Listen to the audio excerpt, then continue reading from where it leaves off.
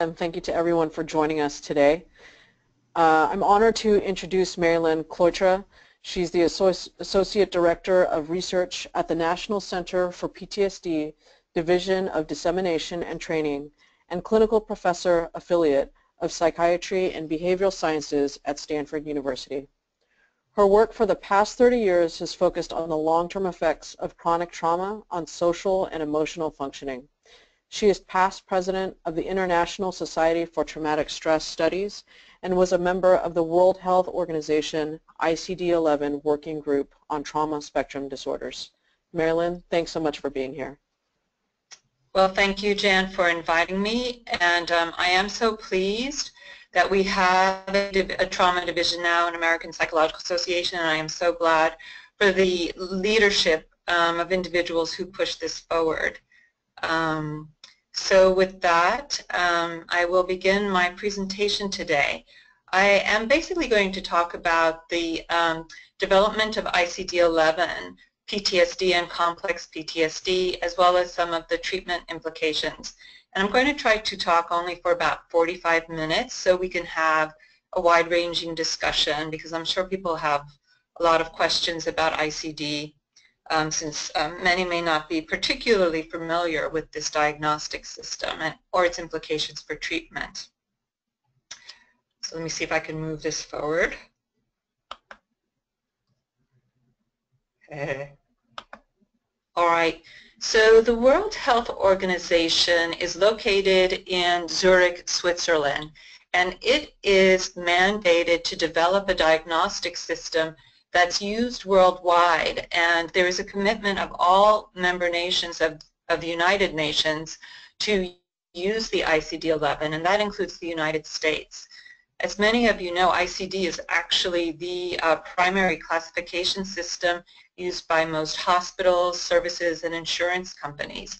The exception is psychiatry, which uses DSM. So for many years when I was a frontline clinician in a hospital setting, we used ICD diagnostic codes so that we could be consistent with other departments, so cardiology, gynecology, etc. And so psychiatry also used ICD, but we were allowed to use DSM as well.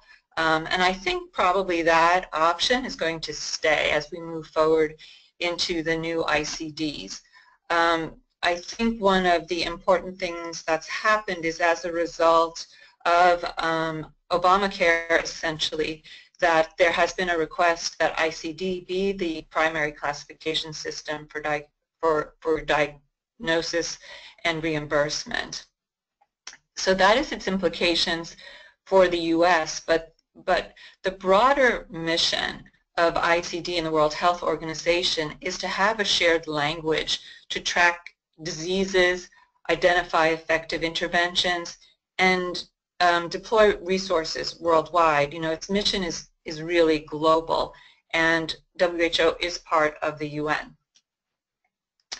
The ICD-11 procedures began in about, I think, 2012 or 2011. The technical work, which we completed, involved a review of the literature and our proposals for diagnoses. The World Health Organization has an advisory board, and it gave approval to the mental health disorders in 2015. So I think what I will be showing you has been supported by the advisory board, and so we expect these diagnoses, ICD-11, PTSD, and complex PTSD, to be released and available for use in 2018. The procedures by which ICD-11 has been developed is really through an iterative process of input from stakeholders, and that includes member nations. It includes particularly third world organizations. It will be a free and open resource for the global community. I'm going to move my phone. Sorry about that. The ICD-11 will be a free and open resource for the global community, say unlike DSM, which I think the APA has a fee for its book, and it will be available on the internet, on iPhone, etc., with the idea that we really do want global reach.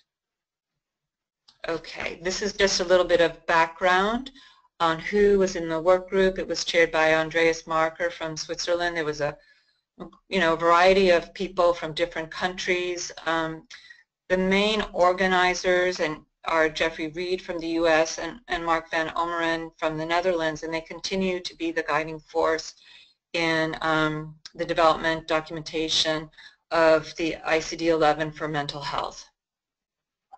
All right, I just have to mention that the views expressed in this presentation are my own and do not represent WHO policy. So what was very interesting about working on the ICD diagnoses is that, unlike DSM, we were strictly told that the guiding principle for the development of the disorder should be clinical utility. And what does clinical utility mean? It means that it should be useful to clinicians. And we were, given guidelines as to what this is. It first of all means that what we propose in our diagnostic categories should be consistent with clinicians' mental health taxonomies. The symptoms in the diagnosis should be pretty limited, no subtypes for simplicity's sake, and based on distinctions important for management and treatment.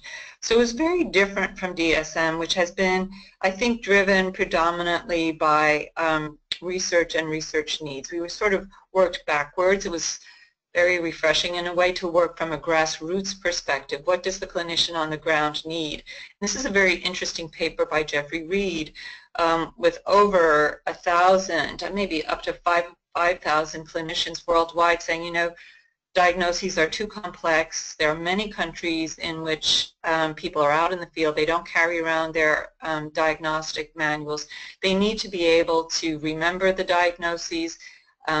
They might use their iPhones to help them in doing some diagnoses. But basically, they want key symptoms that they can easily see when they meet their patients and have this symptom profile translate fairly quickly into what's the management guidelines and what are the treatment guidelines for this patient. So it's a very different kind of task in front of us when we thought about how to develop the diagnoses. Very quickly and briefly, the ICD-11 PTSD is comprised of 3 clusters that are the classic clusters. And the conceptualization around it is really PTSD as a fear condition where all the symptoms are directly linked to the traumatic event. So it's re-experiencing, avoidance, and sense of current threat. ICD complex PTSD is a little bit more complex, and it was derived from a diagnosis that is already in the books in ICD. The instructions were we could not create new diagnoses. We could only review current diagnoses and propose revisions. So actually ICD did have a version of complex PTSD called enduring personality changes as a result of catastrophic events. It was in the personalities disorders section. It kind of sat there all by itself. I don't think that many people used it, not for research, not for clinical purposes. But we were given this disorder from the personality section to put under the overall umbrella of disorders related to stress and traumatic stress. And this disorder had a few characteristics. First of all, its symptoms were organized into sort of 3 domains, affective, self, and interpersonal. And I think in general, most of the personality disorders think along the lines of these 3 domains, which is interesting and seems important, affective, self, and interpersonal problems. And unlike PTSD, the characteristics tend to be persistent across time and pervasive, occur across different situations, regardless of whether a traumatic stimulus is present or not, unlike PTSD, which is very bound up with reactivity to a stimulus, a traumatic stimulus. The conception, yes? Marylene, it's Jan. Sorry to interrupt. We've gotten some feedback that some of our audience is not able to see all of your slides, the full screen, so I'm wondering if there's a way maybe to adjust that a little bit. They're just a little bit cut off on the bottom and the side, I think. Oh, I am not sure how to fix that. I think I'm in full screen mode. I will. Okay. People can see your screen. I think that it might be, maybe if you could shrink your video feed on your screen. If you can make yourself a little bit smaller on your screen, that might give us the full slide. Okay. Mm-hmm. Oh, I see. That might be it. I have moved myself into a very tiny box. Is that better? Yeah, I think actually it is. All right, I'm going to wait until I get a little feedback. Is that better? Okay. It looks the same on my screen. Can you? And I'm all.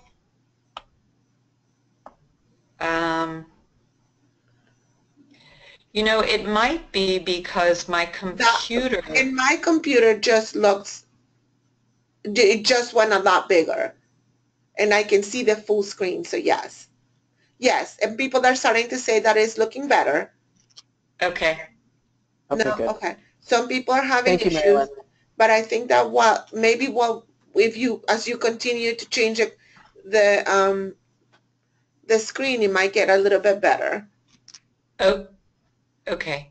Okay. Sorry to interrupt, Marylene. Thank you so much. No problem whatsoever. So the conceptualization of complex PTSD was that in contrast to PTSD, which is sort of the core symptoms, of course, are a fear condition, and complex PTSD acknowledged, the presence of fear conditioning, but alongside with this conceptualization was the idea that under conditions of repeated or chronic exposure to traumatic stressors, that there are changes in self-organization alongside and with the PTSD symptoms themselves. There were data from the DSM-4 field trials that most people, 94% of individuals who endorsed sort of the complex symptoms around affective self and interpersonal domains, also endorsed the core fear symptoms of re-experiencing avoidance and hypervigilance. So those data led to the conclusion. Let me see if I can move myself forward. No. And let me get out of this. Can you all now just look like I'm trying to go into my OneNote? I cannot see that. Okay. Okay, good. That's a good thing. All right. All right. So I'm just going to skip this slide because we're losing a little time. So this is what the PTSD and complex PTSD classification looks like now in ICD, that there's this general parent category called post-traumatic stress disorders. And there's a gate criterion that a person needs to have a traumatic stressor. And depending on their symptom profile, they'll either get the diagnosis of PTSD, the re-experiencing avoidance and hyperarousal symptoms, or they'll get complex PTSD, re-experiencing avoidance and hyperarousal, those three clusters, plus the additional three for the complex version: affective dysregulation, negative self-concepts, and interpersonal disturbances. What's interesting about this approach is that the type of trauma is a risk factor, not a requirement for having one or the other disorder. This takes into account genetic and environmental factors so that individuals with complex trauma histories can develop, quote, only PTSD if they've got good social support or high resilience, and we see that. And conversely, vulnerable individuals with a single assault, adult onset trauma may develop CPTSD if they have certain vulnerabilities like, substance abusing parents or a poor home environment, etc. So what I just described is the proposal, and there's been now some empirical investigations testing this idea, and we hope by 2018 to have pretty strong data supporting the proposed diagnoses. And the questions we've asked are the routine questions. Can each disorder be measured? Do they describe different populations? Are they associated with different antecedents? And are they associated with different levels of impairment? And as a way to begin these investigations, many people around the world, particularly in Europe, have begun doing data analyses to ask these questions using archival data, what's available. It doesn't really make too much sense to develop a new measure if there's no basic data from work that's already been done.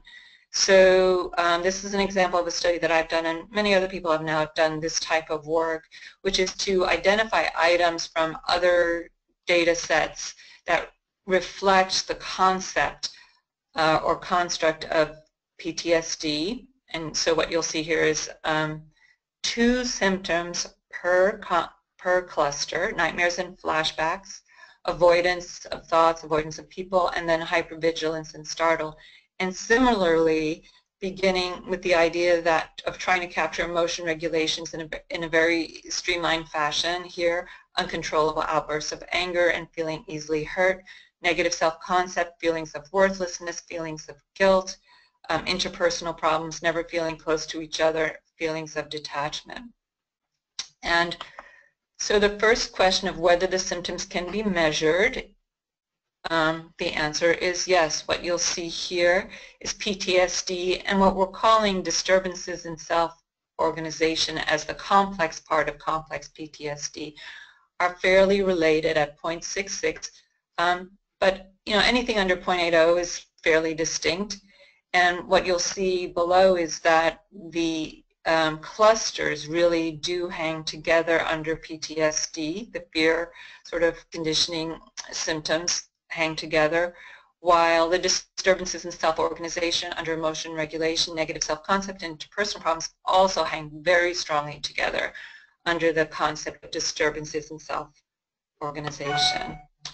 The question we asked is, do these 2 disorders describe different populations? And what you'll see here is the result of a latent class analysis where the red line identifies individuals with a certain symptom profile, and this symptom profile looks awfully lot like PTSD, right? Pretty high on the PTSD symptoms and very low on the complex symptoms, in comparison to the people who are described by the blue line, which are individuals who have the PTSD symptoms plus the disturbances in self-organization, sort of defining a group of people who have complex PTSD.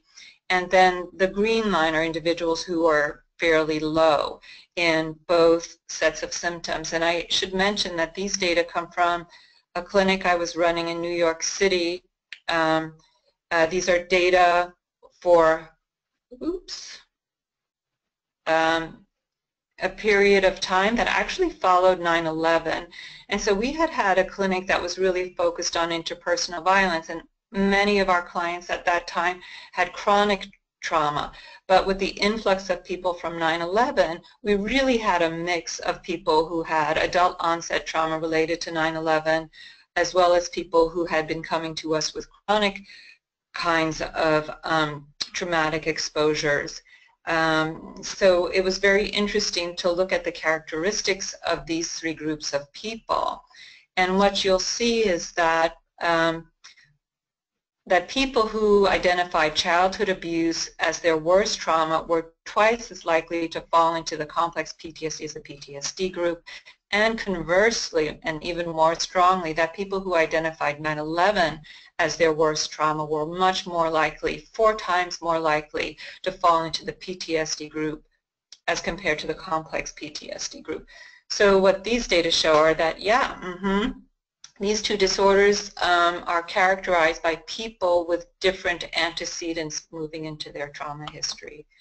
And lastly, what you'll see here is that the people with complex PTSD were substantially more impaired than those with PTSD as well as low symptoms, and importantly, those with PTSD were much more impaired than those with low symptoms. And it is a requirement for both of these disorders that individuals show impairment related to their symptoms. So the summary on our data so far indicate that PTSD and complex PTSD are distinguishable in being associated with distinct groups, distinct antecedents, and distinct levels of functional impairment. And to date, there have been 5 of 6 studies published supporting all of these distinctions, with one exception. So that looks pretty good. In terms of whether or not these two disorders and these distinct disorders make sense to clinicians, there was a vignette study done engaging 1,738 mental health providers from 76 nations, where the question was asked, can clinicians in fact differentiate complex PTSD from PTSD? And is the accuracy of the diagnosis improved from ICD-10? So what you'll see in this slide is the blue bars represent the PTSD vignettes, and along the horizontal line, the right answer was this is a PTSD diagnosis. And so what you'll see is clinicians very much, over 90% of clinicians accurately diagnosed the PTSD vignette as PTSD, with very few of them incorrectly diagnosing it as complex PTSD. What you'll see in the next pair of bars is the converse, where the red bar is the complex PTSD story, and in fact, very high, over 80% of the clinicians diagnosed it accurately as complex PTSD.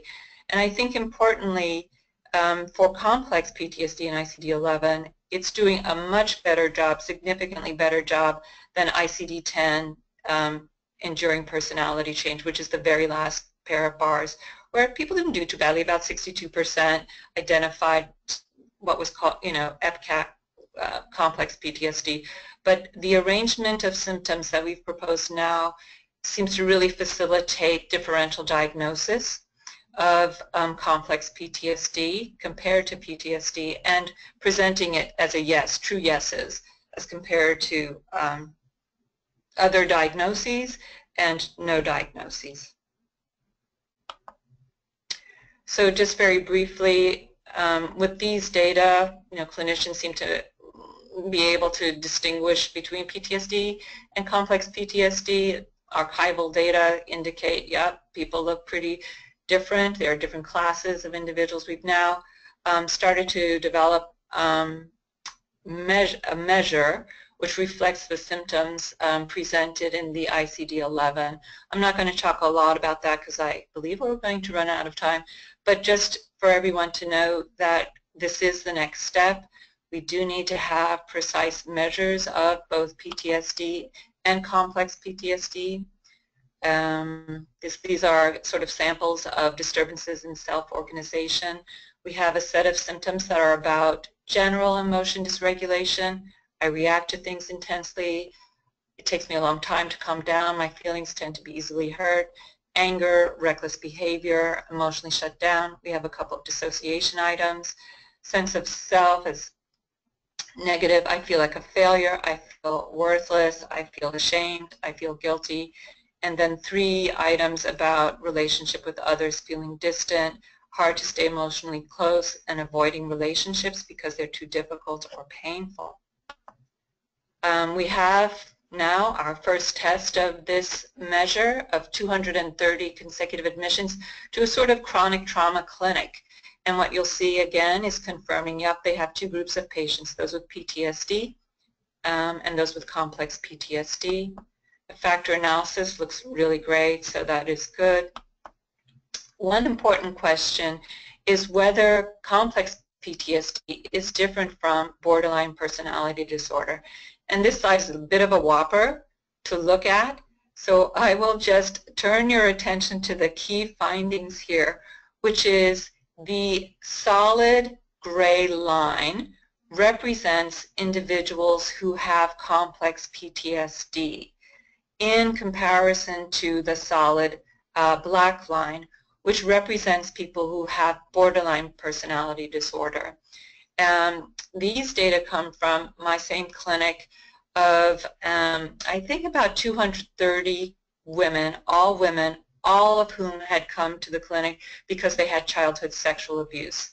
So that is their trauma, and the, I guess, take-home message here is, yeah, lots of them had borderline personality disorder, but there's a subset that just have this one thing called complex PTSD, and they can be discriminated. And lots of people say, well, you know, what is the difference between complex PTSD and BPD? And so I'm not going to show the data, but we looked at, you know, odds ratios of the characteristics of people who had borderline personality disorder versus complex PTSD. And this is the distinct profiles that you typically see, that individuals with BPD and CPTS, complex PTSD, both endorse emotion dysregulation. That's really not a characteristic or set of symptoms that distinguish the two disorders. But there are three key domains of problems where they look very different. And if you've worked clinically, I think you do see this, where individuals with borderline personality disorder strongly have fears of abandonment and unstable relationships. You know, that's sort of like they're in the interpersonal domain. They look very different. Where people with complex PTSD, by definition in ICD, are very disconnected. You know, they're consistently avoidant in their interpersonal domains. They find relationships painful. In terms of sense of self, borderline personality disorder, very unstable sense of self, lots of ups and downs, like relationships. They have relationships. They tend to be unstable, lots of ups and downs. People with complex PTSD tend to have very few relationships, and their view of themselves is stable. It tends to be very consistently negative, and it's related to the idea of chronic and sustained exposures to trauma where, you know, there's a very low sense of mastery, deep sense of shame or guilt for not being able to manage their situations well. And there's also a difference in impulsive behaviors where, you know, when you think about suicidality, about 50% of individuals with BPD have made a suicide attempt, where in the complex PTSD domain, about 15%. So it's very significantly different, where I think in BPD, suicidality and self-injurious behaviors is your main symptom problem. It is the go-to problem that you want to address before you do other things. In complex PTSD, it may be there, and when it's there, of course, it's significant, but it's not a high-profile symptoms. And lastly, of course, in BPD alone, there's no need for, or no requirement for an individual to have a trauma, so they may not have nightmares and flashbacks, where in complex PTSD, it's a plus. It's a requirement that they have some types of PTSD-ish symptoms and a trauma history, of course, where in BPD that's not a requirement for the disorder.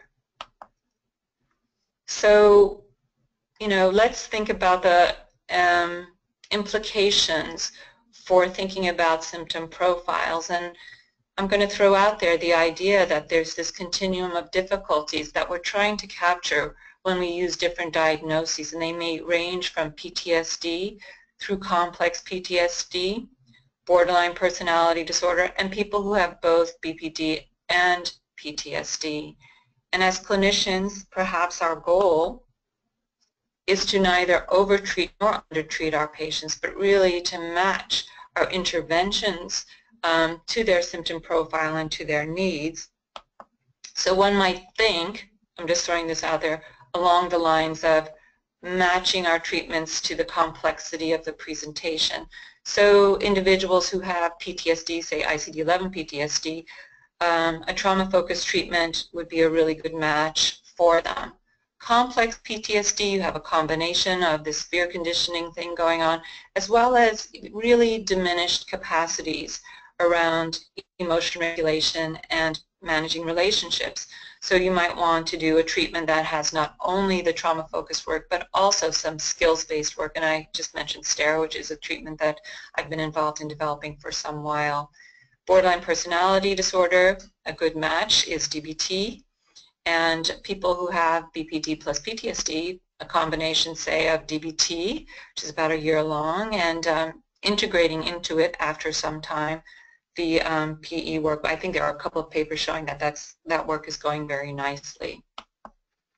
My own thoughts that I'll throw out there is, that our patients tend to be very complex, and we're moving forward to the idea of being more patient-centered.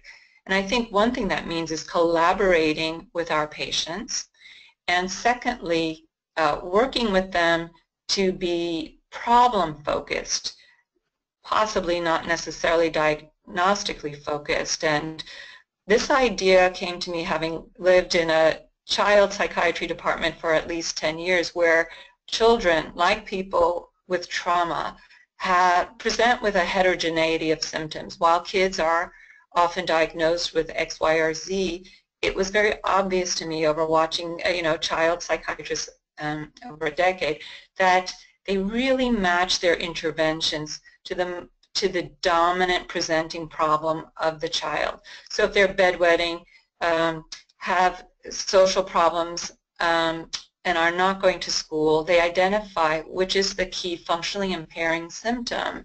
They identify that in collaboration with the parents and kids, and then they begin selecting modules or particular interventions that directly address this problem. And when the symptom seems to have subsided significantly in terms of impairment, it's causing the child and family, they go on to other kinds of focusing on other problems. And I think we can possibly do the same with our complex trauma patients and our maybe complex PTSD patients, where we've thought a lot about sequencing our interventions, and I do think it's a good idea. Then an alternative that might be more satisfactory to our patients might be to develop matrices. And this, again, it's actually some research that I'm beginning to do now, but it presents a matching matrix of symptoms of complex PTSD to interventions that are evidence-based and we know work for this particular symptom set. So, for example, nightmares, we could do cognitive reappraisal plus doing a trauma narrative. For hypervigilance, emotion surfing. For anger, focused breathing, cognitive reappraisal. For dissociation, focused breathing, emotion surfing. For relationship problems, hard to maintain relationships, engaging in more pleasurable activities, engaging in strategies that increase social support. So I won't go through it systematically, and in fact this is just a subset of the matrix that we're developing, but it might be a way to recognize the heterogeneity of symptoms that present, that not all patients have every single symptom. It may be also a way of increasing engagement into treatment and maintaining engagement in treatment over time, and really having the patient have a voice and maybe even drive the organization of the treatment. So I'm going to stop there because I think my time may be up and my slides are done, and take questions. Yeah, oh, we're very good on time. Sure. Good. Yep, we're doing great. And thank you so much for a very wonderful, informative presentation, Marylene. One of our questions is about if you're aware of any studies that use the ICD in forensic situations over the DSM for diagnosing and talking about PTSD and complex PTSD. I don't know of any studies that have done that. It's certainly the case that ICD-10 is out now and can be used. I think the problem with the ICD system is that there have not been evidence-based assessment measures, right? That's the problem. Certainly now in Europe there are a network of clinical sites that are engaged in testing not only self-reported measure that I identified, but also a clinical interview. You know, so they're going through sort of item selection, and then there'll be test, retest, reliability, and then, yeah, construct validity, etc. So all that work is going on right now, I think, which will advance the use of these diagnoses for situations like forensic settings and regular treatment decision making. Okay, thank you. Here's the next question. Do you feel that behavioral activation could play a role in addressing the consistently low self-image within complex PTSD, or would something like STARE be more necessary to address the emotion regulation difficulties? Well, I think behavioral activation is a really wonderful intervention, and I think it can do a lot to address the numbing symptoms, sort of getting people going, and similarly, as this person's mentioning, sort of that low self-esteem, low self-concept, I'm not capable of doing anything, I'm not engaged in the world. I will say that STARE actually uses some aspects of behavioral activation around the requirement to engage and behave in pleasurable activities.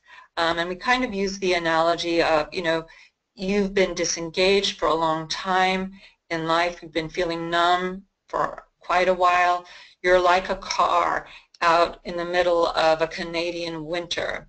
And you turn that ignition and you will engage in these behaviors and you will not feel anything. But if you try over time, right, to engage in these behaviors, to take a walk, to have a little bit of a chocolate bar, to, you know, soothe to engage in sensory pleasures, you know, good sense, going to the beach, sunshine, whatever, you'll turn that ignition over. So I think there's a way in which it's STARE is similar to behavioral activation on the principle of getting people going, engaging in behaviors, and the cognition and the emotions will follow. Great, thank you. Marylene, will you address the issue of researchers who are attempting to disqualify CPTSD as a freestanding diagnosis? Will I address that? Yes. I think there are people who have a lot of political motivation to dismiss the disorder. To me, it doesn't make a lot of sense scientifically to keep saying something doesn't exist. I think what we need to do is take a scientific attitude, where the question should be, does this thing exist or not? And evaluate it in terms of its positive results, you know, its presence. And I think that now we have 5 out of 6 studies from different populations, different samples in different countries, showing that people group out very distinctly in the PTSD versus complex PTSD clusters. And so I think it reflects a clinical reality. And by doing this, I think we get closer to the idea of patient-centered care as well as more efficient clinical care. Not everyone needs the same thing. You know, some people will need a short-term treatment, and when you save clinician time on people who need only a short-term treatment, then you have more clinical resources to give to people who are more complicated. And I will just say that as a clinician who worked with individuals who had been exposed to 9/11, it really opened my eyes to the speed at which some individuals can recover from, you know, the key PTSD symptoms pretty much by telling their story. You know, I had patients who came in after 9/11, and because I wasn't really sure what to do, you know, it was a terrorist attack, it was a sort of mass community violence event, there were no particular guidelines for how to intervene, you know, particularly in the early stages. So I said, what do you want to do?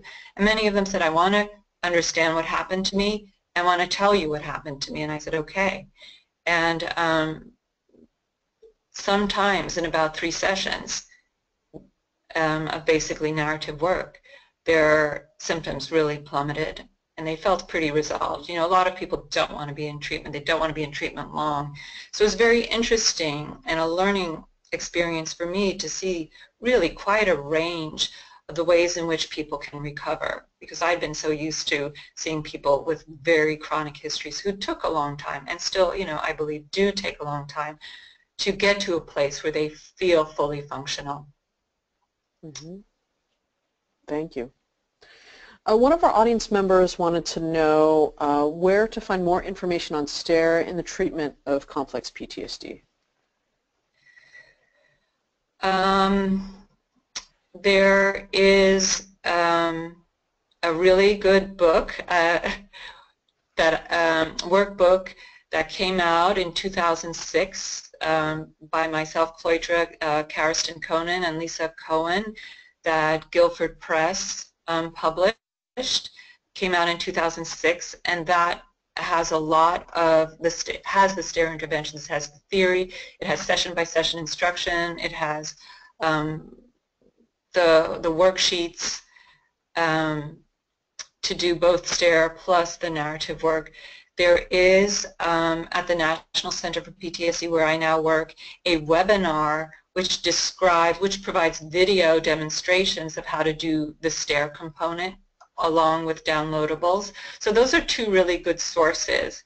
And there's a book that just came out that was edited by Uli Schneider and myself in 2015 by Springer, which has a lot about STAIR, but also many other, a range of other interventions, including NET, PE, CPT, and trying sort of to match them to appropriate patient populations. And that book is really cool, and it was fun to put together. And I would recommend it for people who want to get sort of a tasting menu of the different treatments. Mm-hmm. Marylene, can you talk about any quote-unquote problems with the fact that the DSM only has PTSD and the ICD has both PTSD and complex PTSD? And if so, how can frontline psychotherapists help in addressing those problems?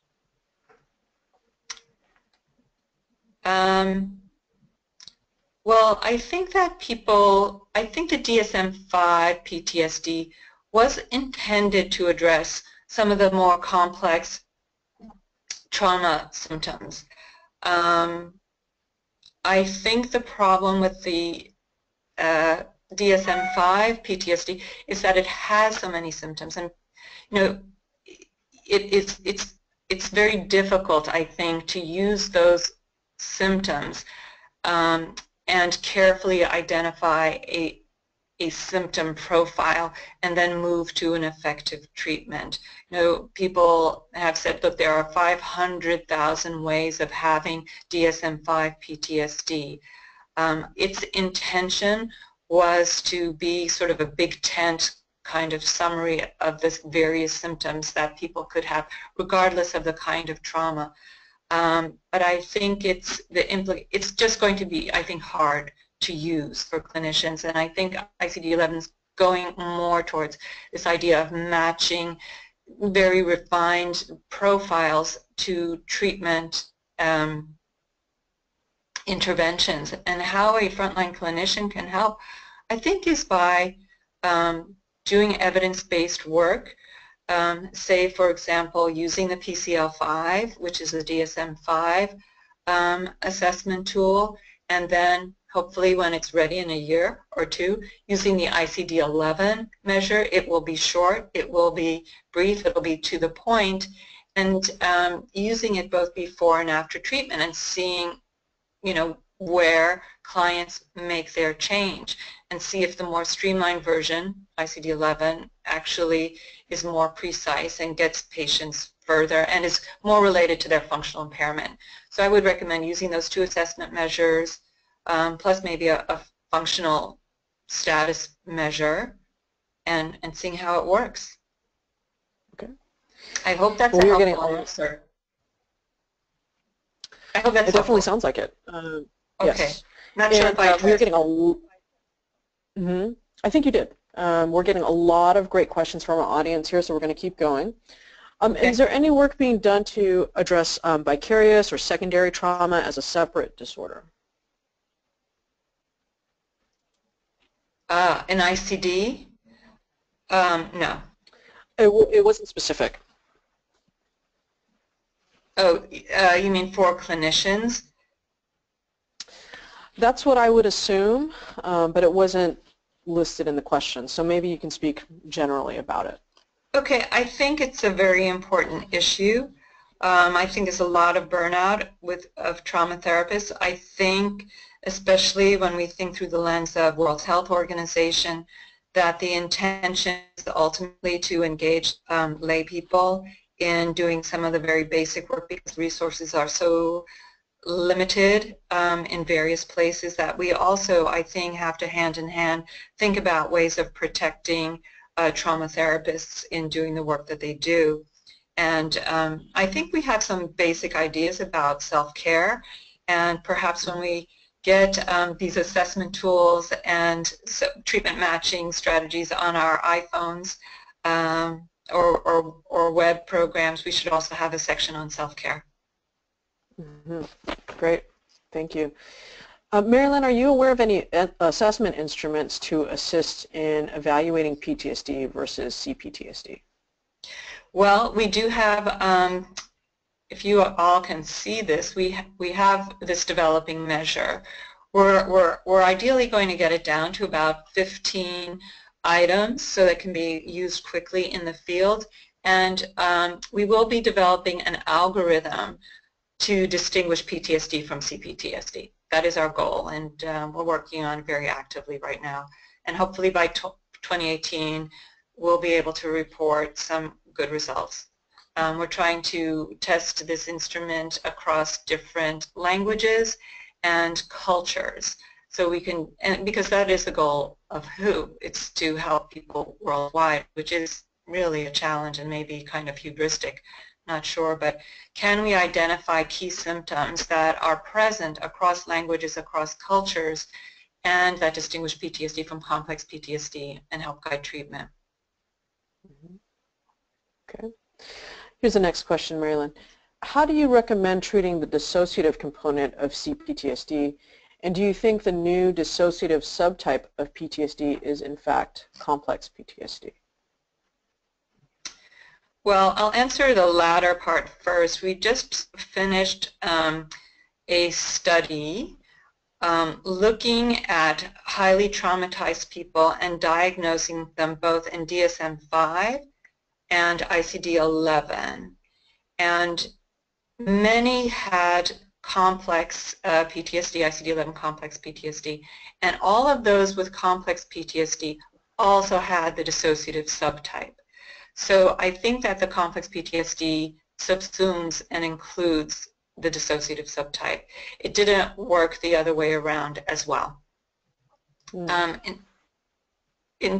In terms, so it's a broad, it seems to hit more on the other characteristics of dissociation. While the dissociative subtype, it didn't seem to really carry forward and recognize maybe some of the other emotion regulation problems.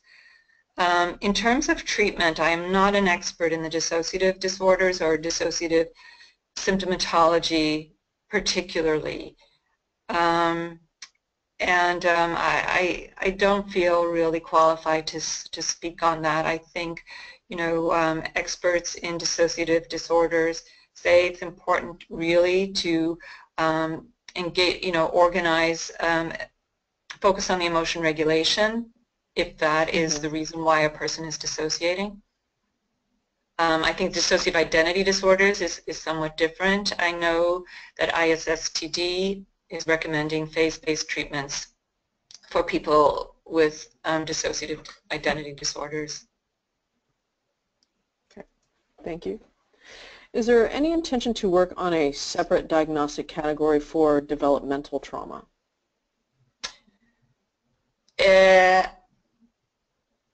In ICD-11, there is now initial steps in trying to develop measures that assess PTSD, ICD-11 PTSD in children, as well as ICD-11 complex PTSD in children. I'm very mindful and respectful of the fact that children are not little adults, And we're really trying to engage people who are developmentalists and work with children to think about these three key domains of negative self-concept, problems with relationships, and the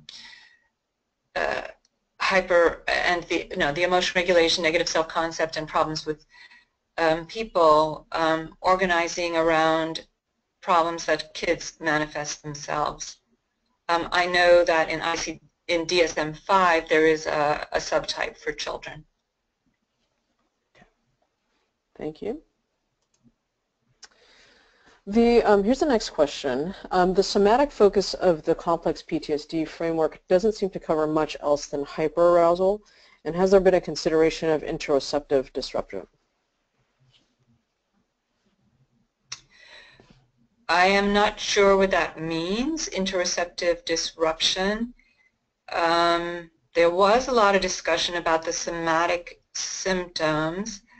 I assume maybe like an interoceptive exposure intervention. Yeah, you know, that's interesting. I think that would go more towards the PTSD cluster, but maybe that's just me. Yeah, I'd view that more as a PTSD, yeah, and an exposure-based intervention. Yeah, that goes to the PTSD side more. Makes sense. All right, let's see. We have a few more questions, so are you willing to go a few minutes over time, Marylene? Sure. Okay, great. Thank you. Let's see. Symptom structure is only one of many quote-unquote diagnostic validity criteria. Others include family history, age of onset, treatment response, etc. The Robbins and Goose approach. Are you familiar with this program of diagnostic validity? I have seen the Robin and Goose articles. I haven't read them yet. I think it's a great idea. And for ICD-11, I think we should try and satisfy all those criteria of validity. And we'll try. You know, in a way, yeah, in a way we've looked at the antecedents, and I think importantly we'll ultimately look at treatment matching, and treatment outcome is going to be the most important validity criterion for having this differential diagnosis. Okay. Maybe we can figure out this question a little bit together. I'm assuming this person is asking if you're familiar, as a follow-up to the last question, with the Cloitre and Ford very recent treatment of complex PTSD. I am. I'm not sure I'm familiar with the most recent. I know Chris Courtois and Julian Ford, and I think we're all pretty much on the same page about useful ways to engage in treatment. I think maybe there's a movement from looking purely at phase-based work to thinking about treatment in phases. That's not so radical, you know. But it's like, why it becomes so radical, I don't know. But if we think about treatment phases, where we engage the patient as well, like what do you want to accomplish first? And if we're successful with that, what would you like to do second? And then what would you like to do third? I think we're probably weakest as a profession on that third phase, which is once your patient is feeling fairly well, how do they transition into a community, into a life without treatment, you know, where they shift their identity from a trauma survivor to maybe a person who's living in the world with a history of trauma. I think that's an interesting area, that phase 3, that we really haven't done much work on anywhere or talk about very much. Okay. One of our audience members wants to know if you recommend the use of EMDR. Yeah, I do. I can't say I understand why it works, and I know there are lots of basic science explanations proposed for it, but I think like many medications, we don't know exactly why it works, but it seems to work, and so we use it, and we can work backwards from the observation of, okay, how do people get better with EMDR, and to why do they get better? I think it's a very interesting treatment option, you know, because it doesn't require people to speak aloud about their trauma, which I think is very interesting, but to think about it and visualize it in detail. And it might work for different people, you know. I think different kinds of trauma-focused work, again, might be better, might be good or less good for different kinds of people, and we haven't figured out that piece either. So, you know, some people do better imaging, some people do better using words, some people do better creating representations of their trauma via art. I don't think we should discount any of these different modalities as means of organizing and processing the traumatic experience.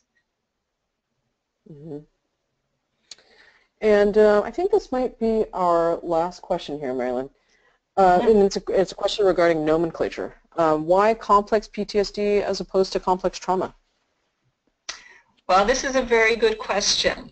And I think it is important that we distinguish the events, which is the trauma, from its consequence, which are the symptoms.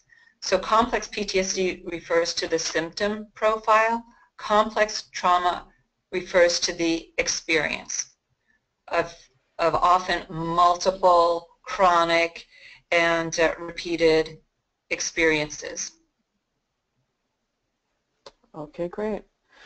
Well, Marylene, Cloitre, thank you so much for, again, sharing your research and your insight into your work on the ICD-11 with us. It's been a great honor to have you here. Yeah, well, it's been my pleasure, and I appreciate having been asked. Absolutely. Before we sign off for today, I did want to let our audience know that we are going to take a month off for our Division 56 webinars for the APA convention. But in September, we will be back. On September 30th, Alicia F. Lieberman will be presenting on Speaking the Unspeakable, the Identification and Treatment of Childhood Trauma. So I hope you can join us then. Marylene, again, thank you so much, and have a great weekend, everybody. Yeah. Same here. Bye now. Thank you.